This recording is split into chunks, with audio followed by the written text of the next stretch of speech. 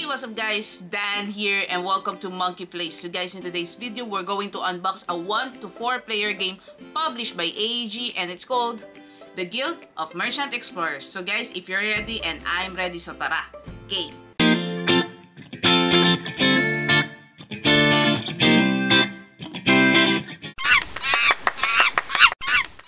So guys, let's unbox this game, but before anything else, let's appreciate first the artwork of the box. So, on the front side of this box, we have here the name of the game, that is the Guild of Merchant Explorers. And if we're going to look closely at the artwork of this box, we have here a classic and medieval feels art. So we have here some castles, some ships, the waves of the sea, and also if we're going to look closely on this artwork, we have here a symbol that resemblance sa isang compass. Usually nakikita sa upper part of the map or the lower part of the map. We have also here the logo of our publisher, that is AG, and the name of the designers, that is Matthew Dustons and Brent J. Gilberts. On this area, we have here the name of the game with the logo of our publisher. Same with this, with some of the information, like this game is played around 1 to 4 player game. The game span for this is 45 minutes. You can start playing this game at the age 14 years old and up. And this game is a simultaneous play. On this area, we have here the name of the game with some of the artwork of a jellyfish on this side. And the logo of our publisher. Same with this. At the back side of the box, we have here a little preview about the game, the possible designs of the components, the possible designs of the cards, the list of the contents, some of the information na nakita rin natin sa gilid ng box, and the logo of the publisher. So, unbox na natin to.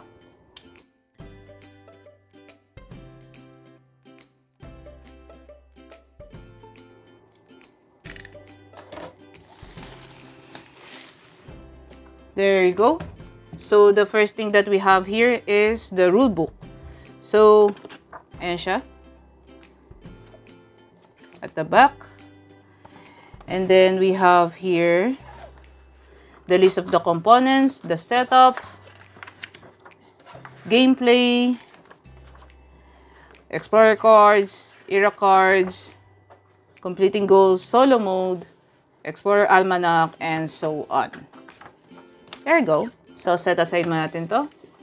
Then, we have here some boards. So, this is a double-sided board. Ayan siya. So, we have here a Venya. So, apat na Venya. We have here Sendaria. I'm not sure kung tama yung pagkakabasa ko.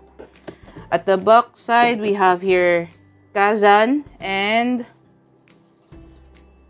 Aghon. There you go.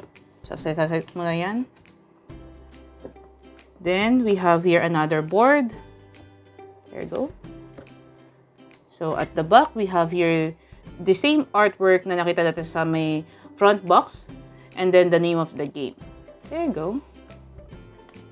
And some cardboards. So, i-punch out mo natin to.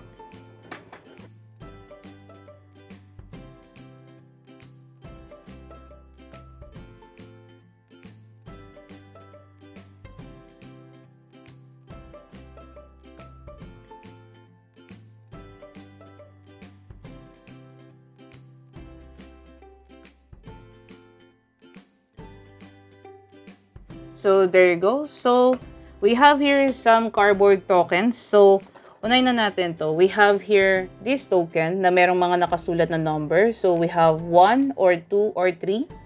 We also have number 2 and number 3. We also have some cardboard tokens or coins. And then, at the front side of these coins, meron siyang mga faces. Ayan. And then, at the back, we have different kinds of numbers. So, pinaka-lowest is 1.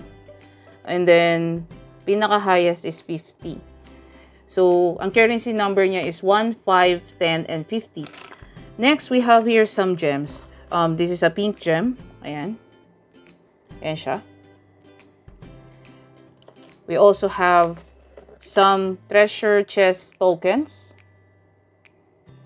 And also, we have here a token na merong mga design ng castle dyan sa side. Ayan. Yung mga castle dyan. And then, merong tatlong color. We have here medyo brown, yellow, and green. This is a double-sided token. Ayan.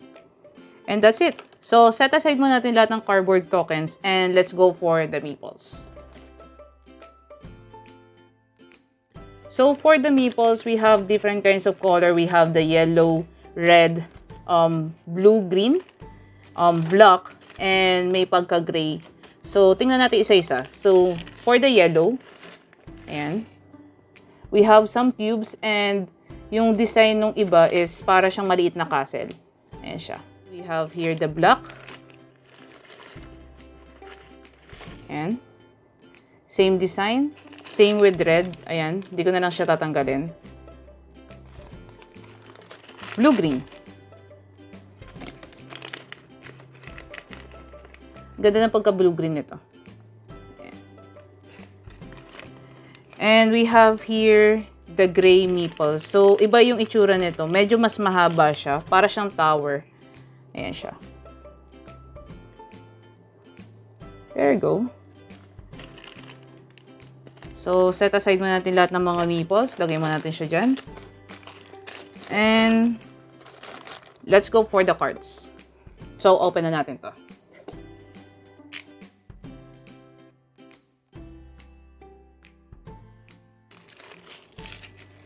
There you go. So, we have here this card. Ayan, yung may ganyang klaseng artwork. And then, meron din mga ganyan. Ayan siya. So, 1, 2, 3. And then, kapareho ng mga nasa token kanina. Tapos, ayan.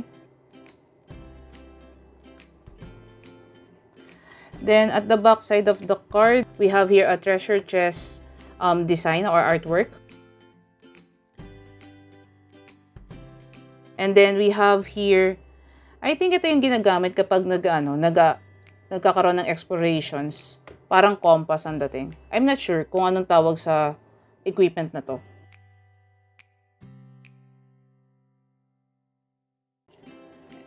And let's set aside muna to. Next, we have here another set of cards. And let's open it.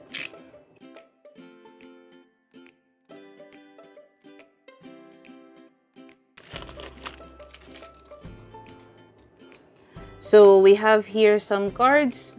So, may pangalan siya nung katulad do sa mga board kanina. So, Avenia,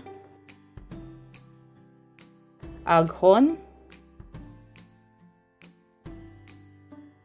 Kazan, Sendaria. At the back side of this card, ito yung pinaka artwork niya.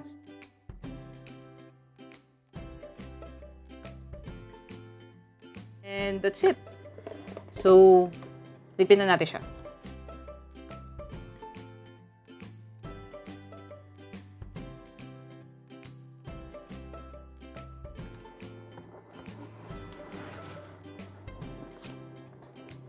So, great. So guys, that is the Guild of Merchant Explorers. So if you like this kind of video, please give us a like and share this video with your friends and family. And also guys, don't forget to follow us on our social media accounts, in our FB page, Instagram account, at syempre sa aming YouTube channel. And also guys, I would like to say thank you from our friends from AEG for sending us this copy so that we can enjoy it in the same time to check this game out. So guys, this is the end of this video. See you! And it's a wrap.